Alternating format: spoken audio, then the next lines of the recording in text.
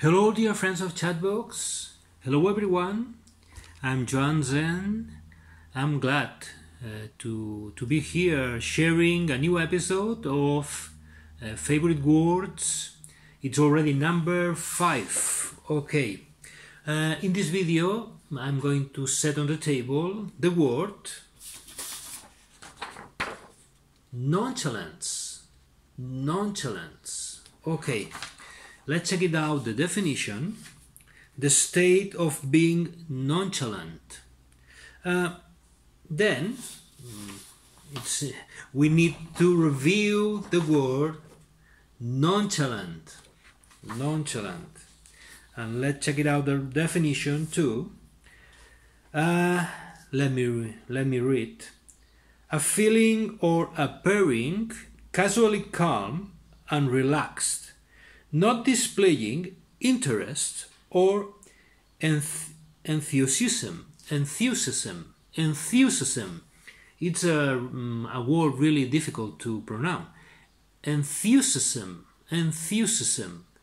but it's a beautiful word as well.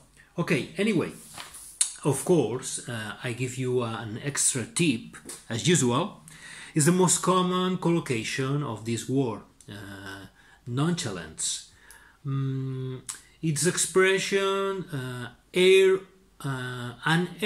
of nonchalance, you can use in a sentence in this way.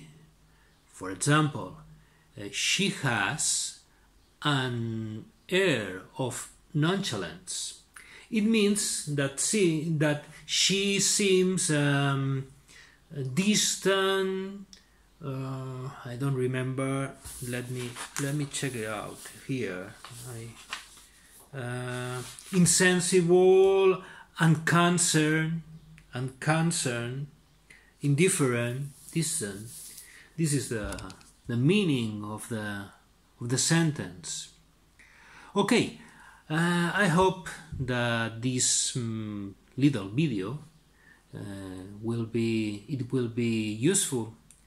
And at any rate, it's a good practice for me.